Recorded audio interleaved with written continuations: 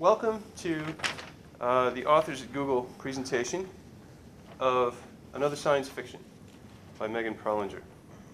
The late 1950s and early 60s were the golden age of science fiction, an era when the farthest reaches of imagination were fed by the technological breakthroughs of the post-war years. While science fiction writers expressed the dreams and nightmares of the era in pulp print, real-life rocket engineers worked on making space travel a reality. The imaginations of many Cold War scientists were fed by science fiction literature, and companies often promoted their future capabilities with fantastical, colorful visions aimed at luring young engineers into their booming workforce.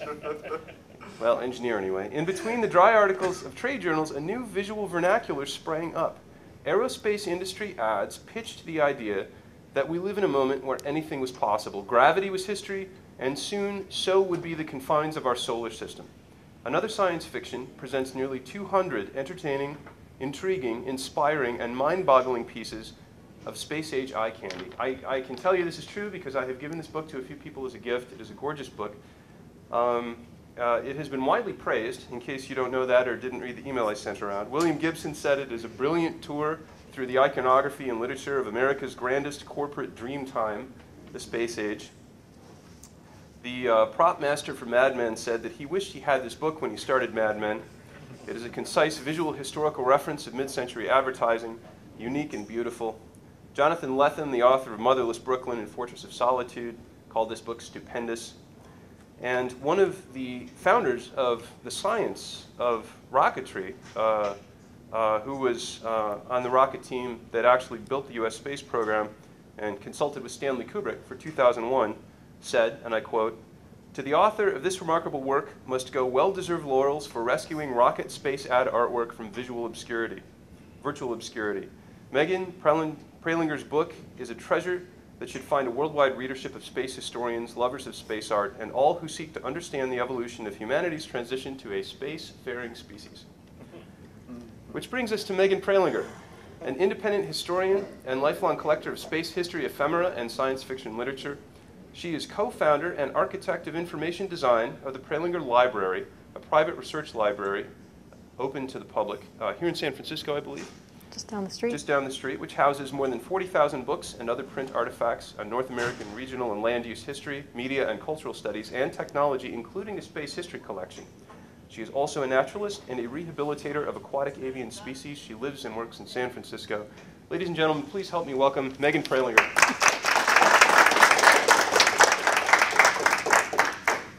Thank you, Chris. Wow, that's one of the most fulsome introductions ever. We're glad you're here. Okay, okay. Thank you all for sticking through that, too, and hanging out to hear the talk. And I hope you will have some fun.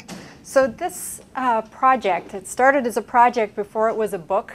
It was about me being really fascinated, kind of deep-driven, history geekish, to read, you know, as if they were a novel, issues of Aviation Week and Missiles and Rockets, just kind of straight through, starting at the very early years of the space era in the mid-1950s.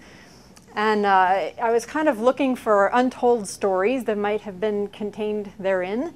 And just reading the articles, and when I noticed that suddenly, of course, it wasn't sudden. In '57, everything changed. The articles took on an entirely different tone once after Sputnik flew, our American space program was suddenly funded and flushed with cash. Not only did the stories go from being kind of cautious and hypothetical to being dramatic, driven, and visionary, but something else happened on the pages of the papers, of the magazines, which is that the advertising really kind of, it sprang to life. It almost overnight after Sputnik, the ad artwork turned into bold colors and started this process, this kind of 5-year process of cross-fertilization with science fiction literature to start to depict and drive the space program that was coming up ahead. One of the very earliest kind of visual fixations of artists doing artwork for industry was this, the Vanguard satellite. It was around and cute. And it was a showcase for the developing miniaturization of electronics. So it was often depicted in this lovely translucence. And I think one reason Voyager was so attractive is that its round shape suggested a little Earth, a little moon. It wasn't, it was visually quite distinct from, say, the Explorer satellite that looked like a missile or like a bullet.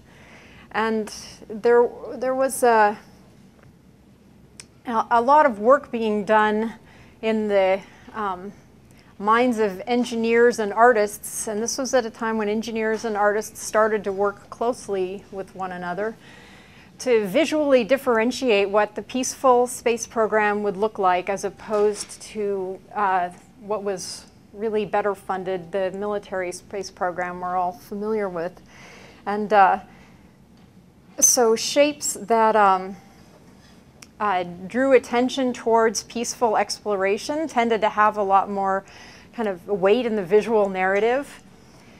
And as soon as we had the satellites up in the air, the electronics miniaturization enabled satellite technology, people right away started visualizing lunar exploration. And here's a radio set.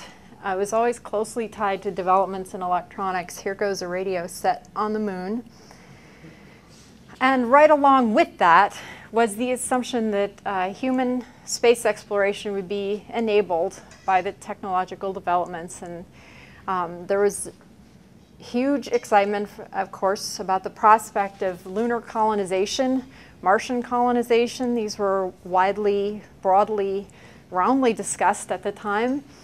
This is an artwork by an artist named Willy Baum, where he's kind of utilizing visual modernism to depict the idea of agriculture on the moon. But it actually, and here's another Willy Baum, it actually wasn't that simple because at the time there wasn't this clear understanding that scientific exploration and kind of the cultural value of human exploration were their own separate things. And people tried to convince scientists that human space exploration had the same kind of scientific value as planetary sciences. And there was this kind of uncomfortable attempt to align them. And because of that, human space exploration, it actually really suffered as a cultural project. It didn't, it was under contention. It was politically fraught.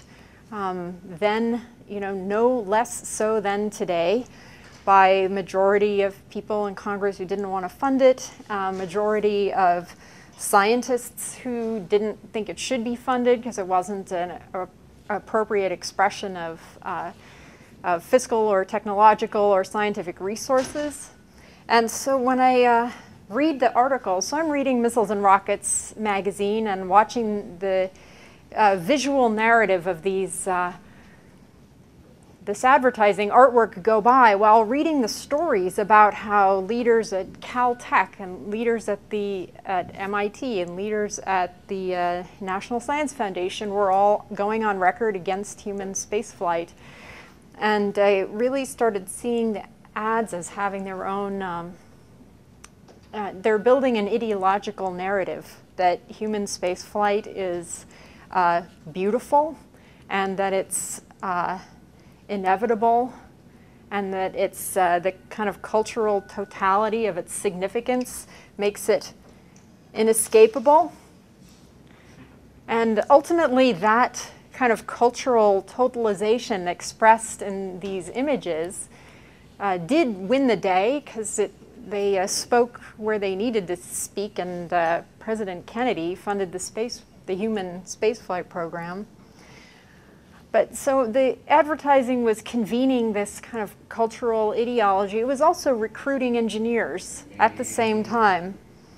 And so you see these different kinds of dialogues going on. At once, space is peaceful, welcoming and inevitable. At the same time, if you're an engineer and you want to be challenged, it's got to also look impossible and look like a series of the biggest, most complicated, and most exciting engineering problems that have ever been faced. So you see these, what I came to think of as the precarious astronaut series of images right alongside a lot of other visual ideas and narratives that were being promulgated at the same time.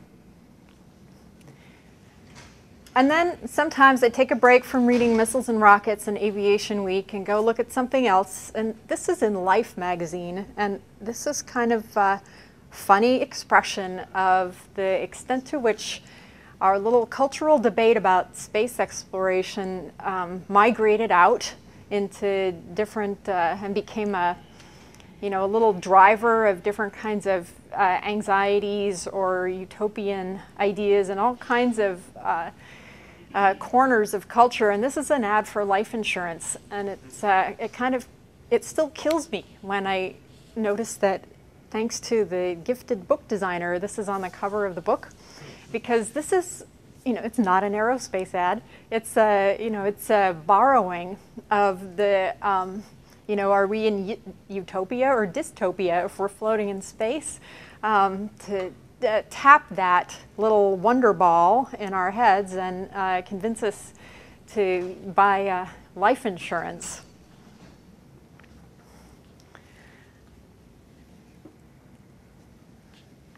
And then the ships started to get designed. And after a while, astronauts were depicted.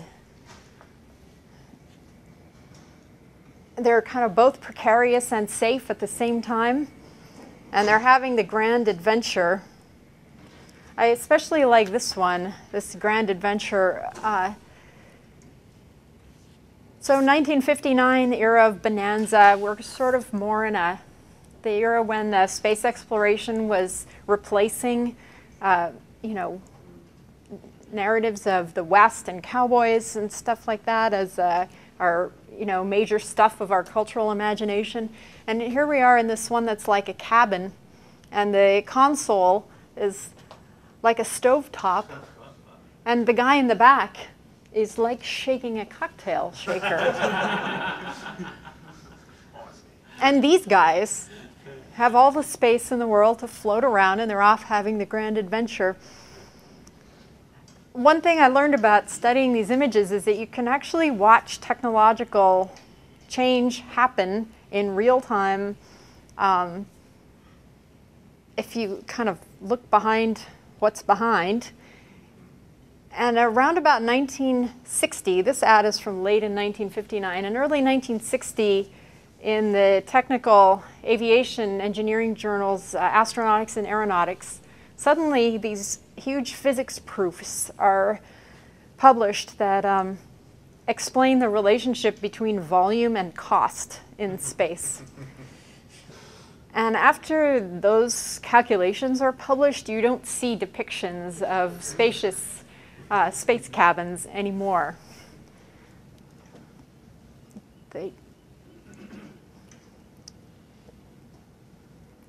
So I also learned some things about rocket propulsion. Again, so along with electronics miniaturization, there were also some really rapid technological changes happening in fuel systems design at the time. And the design of fuel systems was going to feed quite a bit into what interplanetary spacecraft were going to look like. And this ad is kind of a negative example, because most of the ones that looked like missiles did not fly as ideas, as kind of visual narratives. So most artists working with engineers or working with marketing people at engineering firms were, artists were given access to engineering plans and met with engineers about what they were designing, but a lot of times engineers were still working at the idea level or at the part level, and it was up to the artists to figure out what the whole might end up looking like. And so you have some kind of not so missile-like rockets. And then there were these discoveries about you had to have spherical fuel tanks because of some of the molecular structures and some of the compounds used in fuels, such as hydrogen, that didn't fit well into square or confined spaces very well at all. And suddenly artists started working with the engineers. How are we going to incorporate spheres into the design of rockets that are going to have to theoretically be, to some extent, aerodynamic? And this was an open question, and this open question is, this is the place where, art, engineering, and science fiction merged and swirled together for a few years. Here's another rocket, and it's actually just a pile of spheres, a stack of them, going to the moon. And then this one, how about it? The Christmas tree rocket. This is actually what I thought was going to go on the cover of the book, but I love that cover. But how about that one? And this image is actually the image that gave me the idea for what to call the book, because I realized that the picture was working.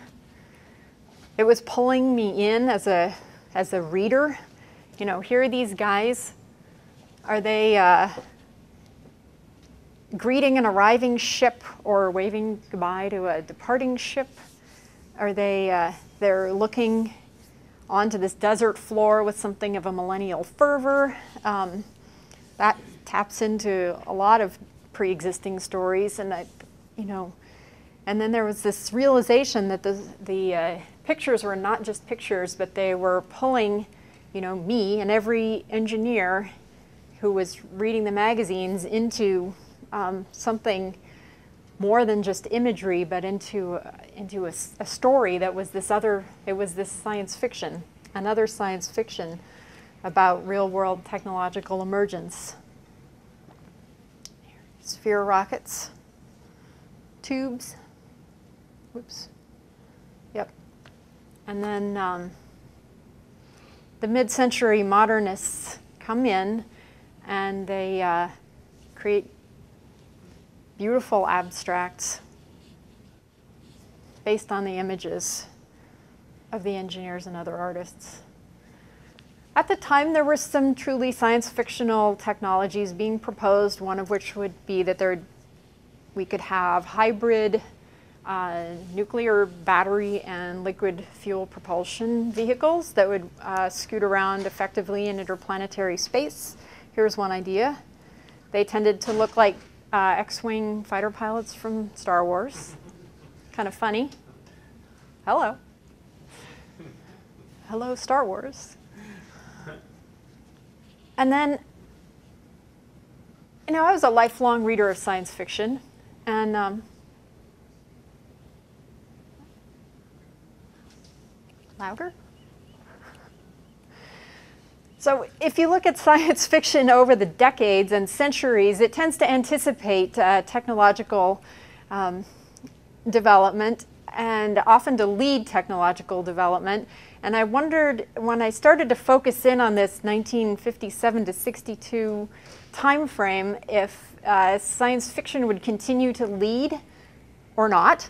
So I took a kind of a fine-grained view and actually compared month by month stories, images, and ideas between Magazine of Fantasy and Science Fiction, Analog, and the tech magazines that I was reading.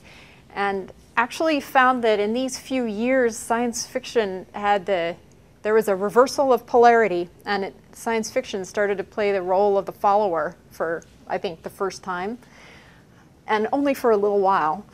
But so this ad was published in 1959, and then this was a cover of F and SF 6 months later. And I think there's a direct connection. There were 3 nuclear rocket programs in the US, NERVA, Rover, and Orion. There was some creative visualization of what nuclear rockets would look like, but the questions weren't as broad as with liquid fuels in terms of, there was no question of spheres or anything like that.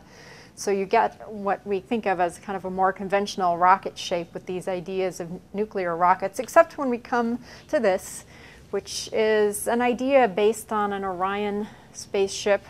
So there's a kind of basic idea for a nuclear rocket that it would have a little reactor and it would just lift off and go, and it would look like a toothpaste tube, and there it is. Project Orion was something completely different. It was an attempt by Manhattan Project engineers to arrive at a peaceful application of nuclear bomb technology. And instead of having like one core reactor that runs continuously like a power plant, that this ship would actually be powered by ejecting a series of mini bombs out the back of it, and would be propelled by the force of the explosion of these bomblets. And this was a real project. It was funded. It was totally highly classified during all the time that it was funded. So when this ad for the atomic pulse rocket saying coyly a similar project is past pilot study in the Defense Department went to Congress and asked for like veto power over the table of contents of Missiles and Rockets and Aviation Week magazines, and tried to gain an injunction against the magazines from publishing anything that was influenced by leaks of classified material. They lost.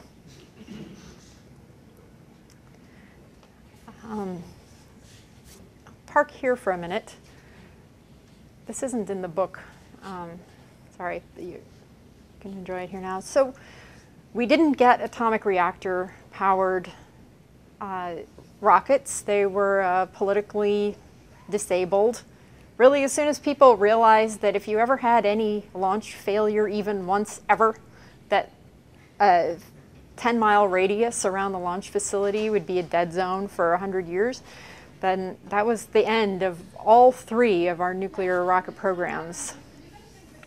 But we did develop isotope-powered batteries that are atomic in the sense that they're powered by decay and half-life of isotopes, and they run really well. And they, the first one was launched in 1961 on a naval navigational satellite, and this is a poster for the Voyager spacecraft, which, as we know, is now approaching the outer limits of our solar system, and it's isotope powered, and it's been isotope powered since it launched 33 years ago. And I just mentioned the isotope batteries because actually right now in the US we have a crisis of isotope fuel, and NASA only has enough radioisotope fuel for battery powered planetary exploration spacecraft to fuel half of their planned planetary programs in the next 20 years. So remember that. Which I used to demonstrate what I really got out of this literature is that it offers a sort of a prism for looking at this relationship between technological fact and science fiction and the past, the present, and the future. The more I learned about history, the more kind of unstuck in time our historical moment of today comes to seem to be, because just as in science fiction, the deeper you get into it, the closer tomorrow seems to relate to yesterday, and one case in point is electric propulsion. Actually met this man. These were real engineers who were photographed looking at a pinch plasma engine in a laboratory. And they had their names published in the ad, so I was able to look them up and make contact and get to know them. And one of them came to one of my readings on the East Coast. It was awesome. He was like 90, and it was very sweet. And he also sent me all this literature that helped me understand ion drives. Anyway, so ion drives, they tried to test them in the laboratory in the 1950s and tried to test them in the 1960s and tested them in the 1970s and tested them in the 1980s. And because of materials instability problems, they didn't work for the first 45 years that they were developed, no matter how fantastic the spaceships were that were imagined to be powered by them. No matter how pretty the pictures were, the materials instability problems kept them from flying until 2001, when the first one flew. Finally, it took 45 years, and once the bugs were worked out, we do rely pretty heavily, regularly on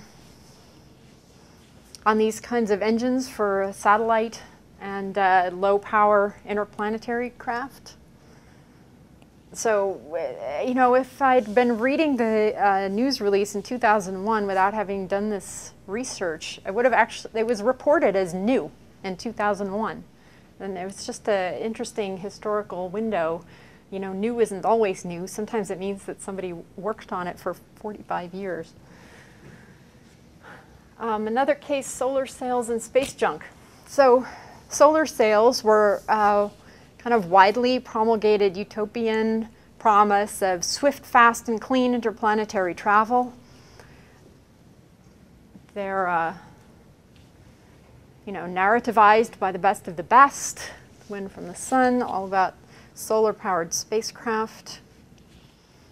At the same time, the utopian impulse embedded in the impulse to civil space exploration anticipated the problem of space junk and anticipated strategies for pulling space junk out of orbit at the same time. Now, neither being like green in space nor pursuing technologies that had no military app, neither of those was really marketable or fundable in the 1950s, in the Cold War era.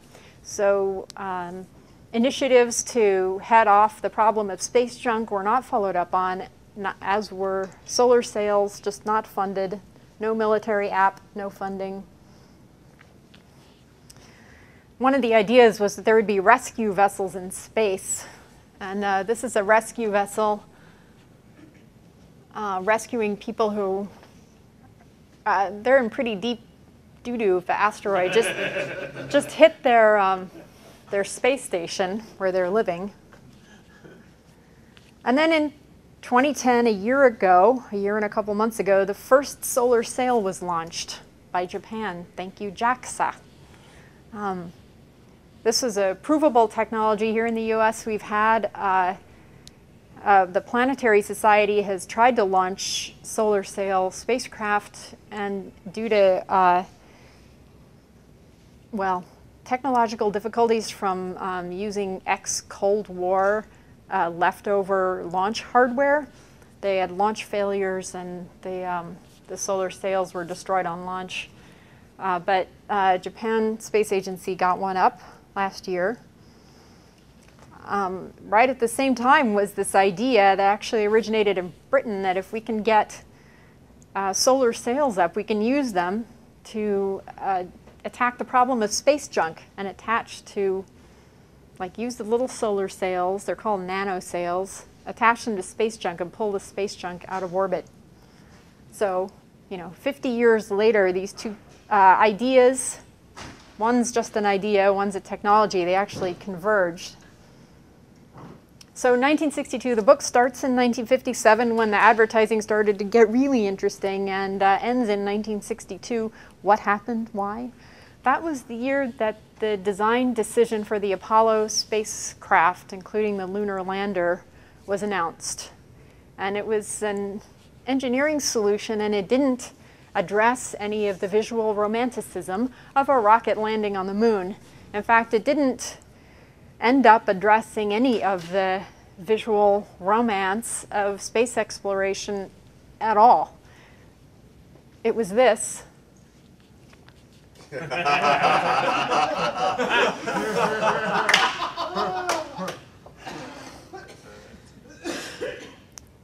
And it was really the beginning of the end. So it was this design decision, and there just wasn't really a way to pretty it up.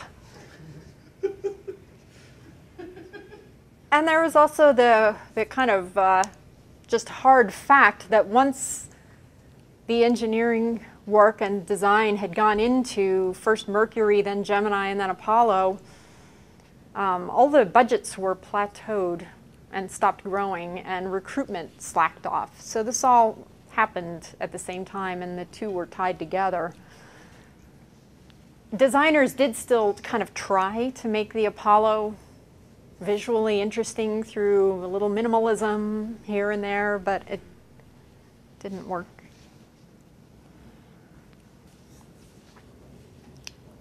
But we did go to the moon.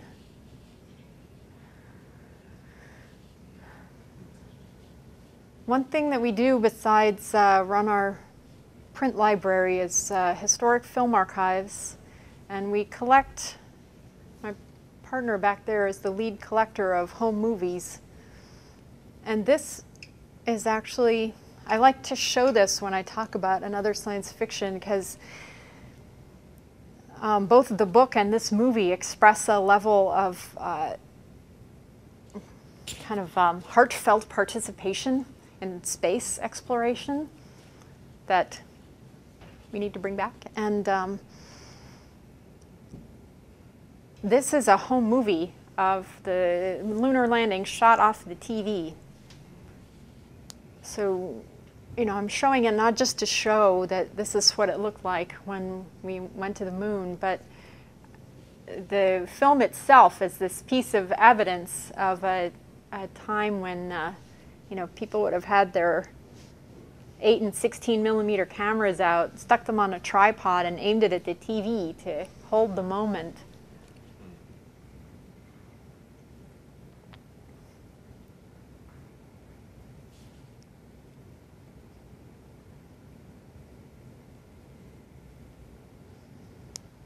Also, once we knew what the rockets and the hardware were really going to look like, and once there was an astronaut core, the live astronaut core kind of took the place of the live color TV pictures of the moon. If you had color TV in 1969, not that many people did. But you know, the charisma of the astronauts and their stories kind of took the place of what the sci-fi romantic advertising had done, and spoke to a broader public. A word about the artists. Most of these artists were making work for industry and were not necessarily allowed to sign their work, and were and remain anonymous. Some artists had enough of their own identity. Frank Tinsley was a writer as well as an artist, and I came to realize in the course of the research that a lot of the fantastical and utopian ideas expressed in his artwork probably originated with him and were less a part of what any one firm was actually doing. This was confirmed when I was given this book for my birthday. You know, Tinsley, he wrote it as well as illustrated it. The illustrations are fantastic, but you know, he's not shy, you know, with his vision. Not shy at all. The first 1,000,000 years. You know, all right, he's, you know, he should have been a Long Now fellow. And then the work of Willy Baum, which really stands out visually. He's a classically trained Swiss modern graphic designer.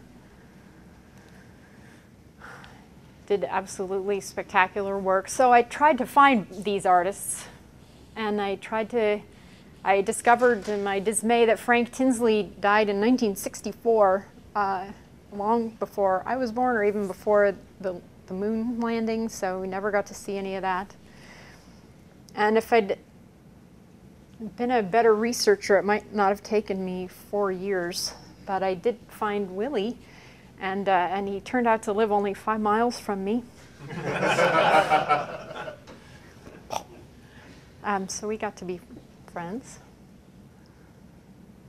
And no. Today, our future in space is in our hands. This is a home movie made by a guy named Robert Barnes, who built all the models, you know, from model kits himself. And with string, he animated them, and he told the story in his own movie. And this is kind of where, you know, we're back today. We're going to build the future of our space program and maybe even go to Mars.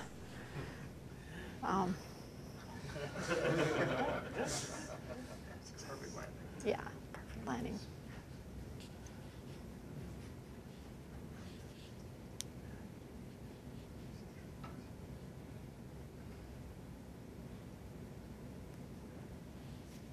Whatever we do from now as a society, it's going to be built with our own hands. We're not, from here on out. And that's my talk. I did get to go to the shuttle launch last month, which was one of the most amazing things I've ever done. And that's the end. So thank you.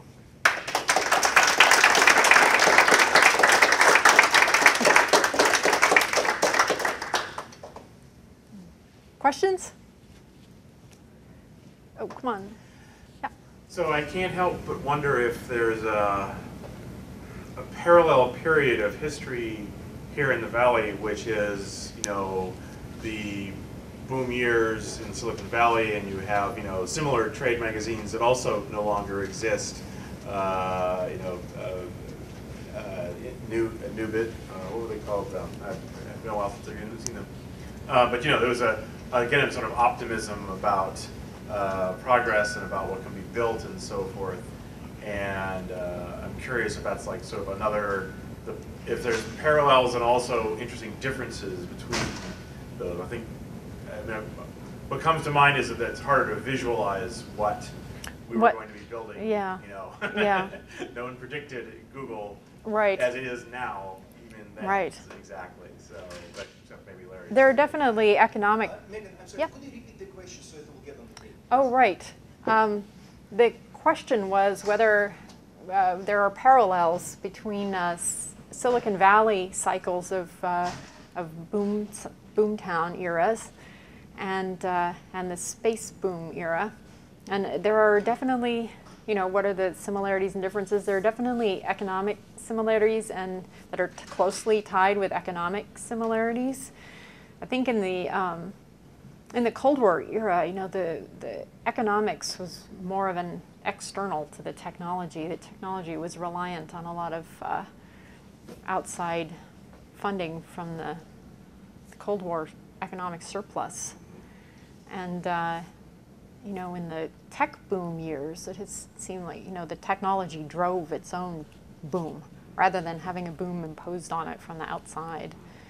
So that's the main difference I see. And of course, yeah, there's a big difference in how technology is visualized today because we can lend a design to concepts and phenomena, you know, like Google's like a phenomena, more than, you know, objects, exactly. Yes? I was curious what you're working on since you finished this book, aside from giving talks about the book itself. Are you on to similar projects, or are you maybe working on another book?